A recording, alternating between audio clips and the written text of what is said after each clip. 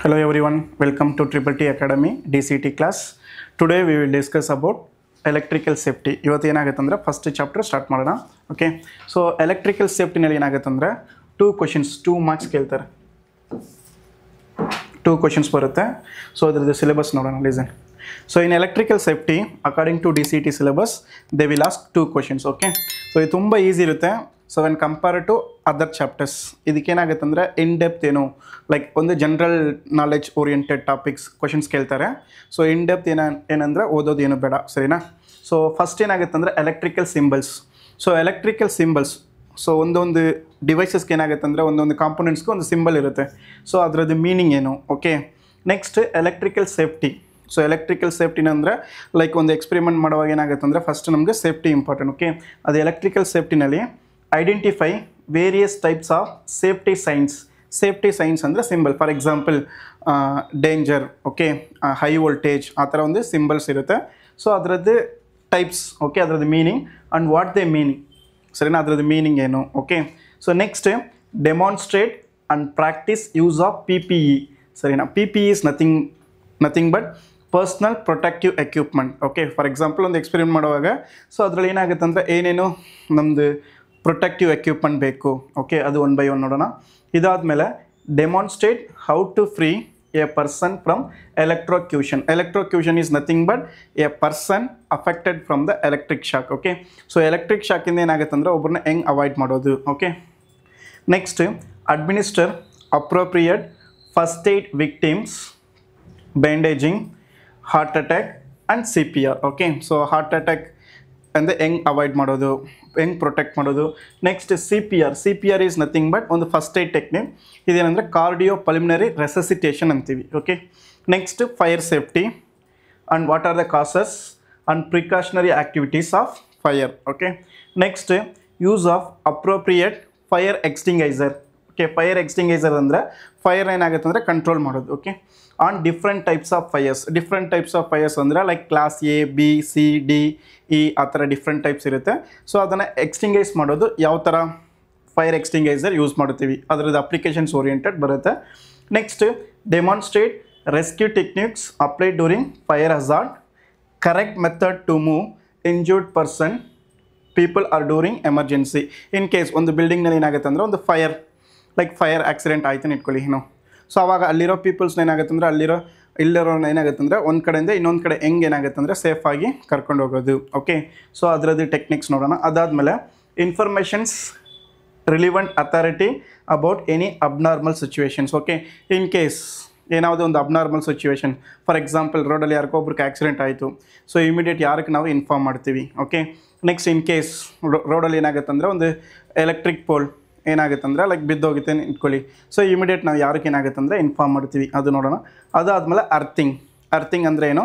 So different types of earthing ಇರುತ್ತೆ. Okay, neutral earthing ಇರುತ್ತೆ, ಇನ್ನೊಂದು ಎಕ್ವಿಪ್ಮೆಂಟ್ ಅರ್ಥಿಂಗ್ ಇರುತ್ತೆ, ಸಿಸ್ಟಮ್ ಅರ್ಥಿಂಗ್ ಇರುತ್ತೆ, ಆ ಥರ. ಓಕೆ, ಸೊ ಇದೆಲ್ಲ ಕವರ್ ಮಾಡಿದ್ರೆ 2 ಮಾರ್ಕ್ಸ್. ಓಕೆ, ಸೊ ಇದರಲ್ಲಿ ಇಂಪಾರ್ಟೆನ್ಸ್ ಅಂದರೆ ಅರ್ಥಿಂಗ್ನಲ್ಲಿ 100% ಒಂದು ಕ್ವಶನ್ಸ್ ಕೇಳ್ತಾರೆ. ರಿಮೈನಿಂಗ್ ಇರೋ ಟಾಪಿಕ್ಸಿಂದ ಏನಾಗುತ್ತೆ ಅಂದರೆ ಒಂದು ಕ್ವಶನ್ಸ್ ಬರುತ್ತೆ. ಓಕೆ, ಸೊ ಇದರಲ್ಲಿ ಏನಾಗುತ್ತೆ ಅಂದರೆ ನ್ಯೂಮರಿಕಲ್ ರಿಲೇಟೆಡ್ ಯಾವುದು ಕ್ವಶನ್ಸ್ ಬರೋಲ್ಲ, ಓನ್ಲಿ ಸೆಕೆಂಡ್ ಚಾಪ್ಟರ್ನಲ್ಲಿ ಮಾತ್ರ ಬರುತ್ತೆ, ಸರಿನಾ? 1 by 1 ನೋಡೋಣ. ಫಸ್ಟ್, ಸೊ ಏನೋ ಒಂದು ಎಕ್ಸ್ಪೆರಿಮೆಂಟ್ ಮಾಡೋಕ್ಕೆ ಮುಂಚೆ ಏನಾಗುತ್ತೆ ಅಂದರೆ ಎಲೆಕ್ಟ್ರಿಕಲ್ನಲ್ಲಿ ನಮಗೆ ಸೇಫ್ಟಿ ಇಂಪಾರ್ಟೆಂಟ್, ಸರಿನಾ? So electrical symbol. So what is mean by electrical symbol? So ಅದರದ್ದು ಮೀನಿಂಗ್ ಏನು? The electric symbols and electronic circuits. Okay, so ಒಂದು ಎಲೆಕ್ಟ್ರಾನಿಕ್ ಸರ್ಕ್ಯೂಟ್ನಲ್ಲಿ ಏನಾಗುತ್ತೆ ಅಂದರೆ ಫಾರ್ ಎಕ್ಸಾಂಪಲ್ ಒಂದು ಡಿವೈಸ್ ಇದೆ ಅಂದ್ಕೊಳ್ಳಿ, ಒಂದು ರೆಸಿಸ್ಟರ್. ಅಲ್ಲಿ ಏನಾಗುತ್ತೆ ಅಂದರೆ ರೆಸಿಸ್ಟರ್ ಈಸ್ ಕನೆಕ್ಟೆಡ್, ಆ ಥರ ಏನೋ ಮೆನ್ಷನ್ ಮಾಡಲ್ಲ. ಇನ್ಸ್ಟೆಡ್ ಆಫ್ ದಟ್ ಒಂದೊಂದು ಡಿವೈಸ್ಗೆ ಏನಾಗುತ್ತೆ ಅಂದರೆ ಒಂದು ಸಿಂಬಲ್ ಇರುತ್ತೆ. ಫಾರ್ ಎಕ್ಸಾಂಪಲ್ ಕೆಪಾಸಿಟರ್ ಅಂದರೆ ಒಂದು ಸಿಂಬಲ್ ಇರುತ್ತೆ, ರೆಸಿಸ್ಟರ್ಸ್ ಅಂದರೆ ಒಂದು ಸಿಂಬಲ್. ಓಕೆ, ಸೊ ಇಂಡಕ್ಟರ್ ಅಂದರೆ ಒಂದು ಸಿಂಬಲ್. ಓಕೆ, ಸೊ ಈ ಥರ ಏನಾಗುತ್ತೆ ಅಂದರೆ ಡಿಫ್ರೆಂಟ್ ಡಿವೈಸಸ್ಗೆ ಏನಾಗುತ್ತೆ ಅಂದರೆ ಸಿಂಬಲ್ ಇರುತ್ತೆ. The electrical symbols and electronic circuit symbols used for drawing schematic diagram. So electrical symbol circuit ಏನಕ್ಕೆ ಯೂಸ್ ಆಗುತ್ತೆ ಅಂದರೆ ಒಂದು ಡಯಾಗ್ರಾಮ್ ಏನಾಗುತ್ತೆ ಅಂದರೆ ಡ್ರಾ ಮಾಡೋಕ್ಕೆ ಯೂಸ್ ಮಾಡ್ತೀವಿ.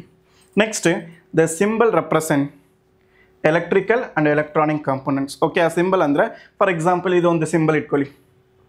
ಸೊ ಇದೇನಾಗುತ್ತೆ ಅಂದರೆ ಒಂದು ಡಯೋಡ್, ಇದಂದರೆ ಒಂದು ಡಯೋಡ್ ಇಟ್ಕೊಳ್ಳಿ. ಈ ಡಯೋಡ್ ಅಂದರೆ ಏನು ಫಂಕ್ಷನ್ ಅಂದರೆ which allows the flow of current only one directions. Okay, so ಈ ಥರ ಏನಾಗುತ್ತೆ ಅಂದರೆ ಒಂದು ಸರ್ಕ್ಯೂಟಲ್ಲಿ ಮೆನ್ಷನ್ ಮಾಡಿದ್ರೆ ಅಲ್ಲಿ ಡಯೋಡ್ ಕನೆಕ್ಟ್ ಆಗಿರುತ್ತೆ ಅಂತ ಅರ್ಥ, ಸರಿನಾ?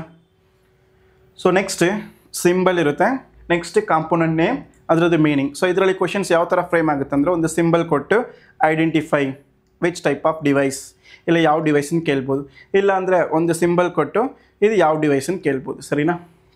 So first one is electrical wire. So listen, so electrical wire ಅಂದರೆ ನಮಗೊಂದು ಸ್ಟ್ರೈಟ್ ಲೈನ್ ಇರುತ್ತೆ. ಫಾರ್ ಎಕ್ಸಾಂಪಲ್ ಒಂದು ಸರ್ಕ್ಯೂಟಲ್ಲಿ ಒಂದು ಸಿಂಪಲ್ ಒಂದು ಲೈನ್, ಅದು either ಹಾರಿಜಾಂಟಲ್ ಆರ್ ವರ್ಟಿಕಲ್ ಇದ್ದರೆ ಅದೇನಾಗುತ್ತೆ ಅಂದರೆ ಎಲೆಕ್ಟ್ರಿಕಲ್ ವಯರ್ ಅಂತೀವಿ. ಓಕೆ, ಸೊ ವೈರ್ಸ್ ಇರುತ್ತೆ. ಸೊ ಅದ್ರದ್ದು ಮೀನಿಂಗ್ ಏನಂದರೆ it conductor for electrical current. Okay, so current conduct ಮಾಡೋಕ್ಕೆ ಏನಾಗುತ್ತೆ ಅಂದರೆ ಈ ವಯರ್ಸ್ನ ಯೂಸ್ ಮಾಡ್ತೀವಿ. Okay, next one is, so ಈ ಥರ ಸಿಂಬಲ್ ಇರುತ್ತೆ, ಲೈಕ್ ಒಂದು ಕನೆಕ್ಷನ್ಸ್ ಇರುತ್ತೆ, ಮಲ್ಟಿಪಲ್ ವಯರ್ಸ್ ಇರುತ್ತೆ, ಅದು ಅಂದರೆ ಕನೆಕ್ಟೆಡ್ ವಯರ್ಸ್. ಮಲ್ಟಿಪಲ್ ವಯರ್ಸ್ ಏನಾಗುತ್ತೆ ಅಂದರೆ ಇಲ್ಲಿ ಜಾಯಿಂಟ್ ಆಗಿದೆ, ಕನೆಕ್ಟ್ ಆಗಿದೆ ಅಂತ ಅರ್ಥ. ದಟ್ ಮೀನ್ಸ್ ಕನೆಕ್ಟೆಡ್ ಕ್ರಾಸಿಂಗ್ ಅಂತೀವಿ. ಓಕೆ, ಓನ್ಲಿ ಒಂದು ಲೈನ್ ಇದ್ದರೆ ಅದು ವಯರ್ ಅಂತೀವಿ. ಈ ಥರ ಮಲ್ಟಿಪಲ್ ವಯರ್ಸ್ ಕನೆಕ್ಟ್ ಮಾಡಿದ್ರೆ ಸೊ ಅದು ಕನೆಕ್ಟೆಡ್ ವಯರ್ಸ್ ಅಂತೀವಿ. Next not connected. Okay, for example ಇದರಲ್ಲಿ ಏನಾಗುತ್ತೆ ಅಂದರೆ ಇದೊಂದು ಲೈನ್, ಇದು ಒಂದು ವಯರ್, ಇಲ್ಲಿ ಏನಾಗುತ್ತೆ ಅಂದರೆ ಒಂದು ಸ್ಪೀಡ್ ಬ್ರೇಕ್ ಥರ ಒಂದು ಜಂಪ್ ಥರ ಇರುತ್ತೆ. ಸೊ ಈ ಥರ ಕನೆಕ್ಷನ್ಸ್ ಇದ್ದರೆ there is no connection between this line and this line. ಆ ವೈರ್ ಮತ್ತು ಈ ವೈರ್ಗೆ ಏನಾಗುತ್ತೆ ಅಂದರೆ ಕನೆಕ್ಷನ್ಸ್ ಇಲ್ಲ, ಅದೇನಂದರೆ ಜಂಪ್ ಅಂತೀವಿ. That is not connected. ಅದೇನಾಗುತ್ತೆ, ಈ ವೈರ್ ಮಾತ್ರ ಏನಾಗುತ್ತೆ ಅಂದರೆ ಕನೆಕ್ಟ್ ಆಗಿರಲ್ಲ. Okay, the wires R not connected ಅಂತೀವಿ. ನೆಕ್ಸ್ಟ್ ಈ ಥರ ಸ್ವಿಚ್ ಇರುತ್ತೆ, ಇದೇನಂದರೆ ಟಾಗಲ್ ಸ್ವಿಚ್ ಅಂತೀವಿ. ಇದರಲ್ಲಿ SPST ಅಂತೀವಿ. SPST ಅಂದರೆ ಎಸ್ ಅಂದರೆ single pole single throw. Okay, ಅದೇ ಥರ DPDT ಇರುತ್ತೆ. DPDT ಅಂದರೆ ಡಬಲ್ ಪೋಲ್ ಡಬಲ್ ಥ್ರೋನ್ ಅಂತೀವಿ. ಅಂದರೆ input one output. Okay, it ಡಿಸ್ಕನೆಕ್ಟ್ಸ್ the current when open. ಸರಿನಾ, ಈ ಸ್ವಿಚ್ ಏನಾಗುತ್ತೆ ಅಂದರೆ ಓಪನ್ ಇರೋವಾಗ ಅಲ್ಲಿ ಕರೆಂಟ್ ಫ್ಲೋ ಆಗಲ್ಲ, ಈ ಸ್ವಿಚ್ ಕ್ಲೋಸ್ ಆಗೋವಾಗ ಕರೆಂಟ್ ಫ್ಲೋ ಇರುತ್ತೆ. ಸೊ ಈ ಥರ ಸ್ವಿಚಸ್ಗೆ ಏನಂತೀವಿ ಅಂದರೆ SPST ಅಂತೀವಿ. ಸೊ ಇದರದ್ದು ಅಬ್ರಿವೇಷನ್ಸ್ ಕೇಳ್ಬೋದು, what is mean by SPST. So SPST is nothing but single pole single throw. Okay, next ನೋಡಿ SPDT ಸ್ವಿಚ್. SPDT ಅಂದರೆ ಸಿಂಗಲ್ ಪೋಲ್, ಅಂದರೆ ಒನ್ ಇನ್ಪುಟ್ ಟೂ ಔಟ್ಪುಟ್ಸ್ ಇರುತ್ತೆ. ಓಕೆ, ಇದು ಔಟ್ಪುಟ್ 1, ಇದು ಔಟ್ಪುಟ್ 2. ಈಗ ಏನಾಗುತ್ತೆ ಅಂದರೆ ಔಟ್ಪುಟ್ 1 ಮೆಷರ್ ಮಾಡಬೇಕಂದ್ರೆ ಈ ಪಾಯಿಂಟ್ ಕನೆಕ್ಟ್ ಆಗಿರುತ್ತೆ, ಈ ಸ್ವಿಚ್.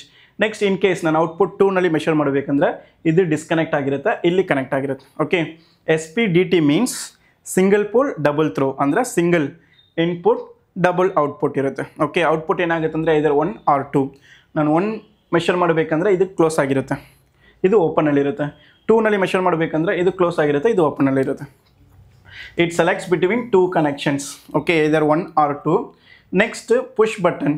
ಸೊ ಈ ಥರ ಏನಾಗುತ್ತೆ ಅಂದರೆ ಒಂದು ಸರ್ಕ್ಯೂಟಲ್ಲಿ ಕೊಟ್ಟರೆ ಅದು ಪುಷ್ ಬಟನ್ ಅಂತೀವಿ. ಅದೇನಾಗುತ್ತೆ ಅಂದರೆ ಸ್ವಿಚ್ ಆನ್ ಅಂದರೆ NO ಇರುತ್ತೆ. NO is nothing but normally on. ಸರಿನಾ, ಅದೇನಾಗುತ್ತೆ ಅಂದರೆ ನಾರ್ಮಲಿ ಓಪನ್ ಅಂತೀವಿ, ಆನ್ ಇಲ್ಲ, normally open. That is open switch. Open switch ಅಂದರೆ ಕರೆಂಟ್ ಫ್ಲೋ ಆಗಲ್ಲ. ಸರಿನಾ, ನೆಕ್ಸ್ಟ್ ಕ್ಲೋಸ್ಡ್ ಸ್ವಿಚ್ ಇರುತ್ತೆ, ದಟ್ ಈಸ್ NC ಅಂತೀವಿ. NO ಅಂದರೆ ನಾರ್ಮಲಿ ಓಪನ್, NC ಅಂದರೆ normally closed. So closed switch ಇರೋವಾಗ ಇಲ್ಲಿ ಕನೆಕ್ಟ್ ಆಗಿರುತ್ತಪ್ಪ. ಓಕೆ, ಸೊ ಅವಾಗ ಏನಾಗುತ್ತೆ ಅಂದರೆ switch is closed means current flow ಇರುತ್ತೆ, ಅವಾಗ ಏನಾಗುತ್ತೆ ಅಂದರೆ ಕರೆಂಟ್ ಫ್ಲೋ ಆಗುತ್ತೆ. Okay, that is normally closed, ಅದನ್ನು ಕರೆಂಟ್ ಫ್ಲೋ ಆಗುತ್ತೆ. Next one is already we know that resistor. So resistor ಅಂದರೆ it oppose the flow of current control ಏನಾಗುತ್ತೆ ಅಂದರೆ ಕಡಿಮೆ ಮಾಡುತ್ತೆ, ಇದು resistor. So resistor symbol.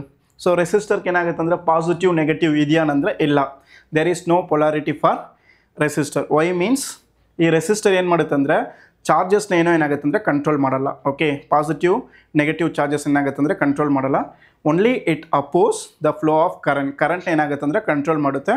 That's why it does not have any polarity. So ರೆಸಿಸ್ಟರ್ಗೆ ಏನಾಗುತ್ತೆ ಅಂದರೆ positive or negative ಆ terminal ಯಾವುದೂ ಇಲ್ಲ. ನೀವು ಉಲ್ಟಾ ಕನೆಕ್ಟ್ ಮಾಡಿದ್ರೂ ಸೇಮ್ ಫಂಕ್ಷನ್ ಆಗುತ್ತೆ. ಓಕೆ, ಸೊ ನೆಕ್ಸ್ಟ್ ಏನಾಗುತ್ತೆ ಅಂದರೆ ಈ ಥರ ಡಿವೈಸ್ ಕೊಡುತ್ತೆ, ಇಲ್ಲಾಂದರೆ ಒಂದು ರೆಕ್ಟಾಂಗಲ್ ಬಾಕ್ಸ್ ಥರ ಕೊಡ್ತಾರೆ. ಸೊ ರೆಸಿಸ್ಟರ್ ಏನಂದರೆ it reduce the current flow, R it oppose the flow of current, R it control the flow of current. Okay, next one is potentiometer. ಅದು ಪೊಟೆನ್ಷಿಯೋಮೀಟರ್ ಅಂದರೆ ಇಟ್ಸ್ ಸಿಮಿಲರ್ ಟು ರೆಸಿಸ್ಟರ್. ಇದನ್ನು ಏನಂದರೆ resistor ಥರನೇ ಇರುತ್ತೆ, but ಇದರಲ್ಲಿ ಏನಾಗುತ್ತೆ ಅಂದರೆ 3 connections ಇರುತ್ತೆ, 3 ಟರ್ಮಿನಲ್ಸ್ ಇರುತ್ತೆ.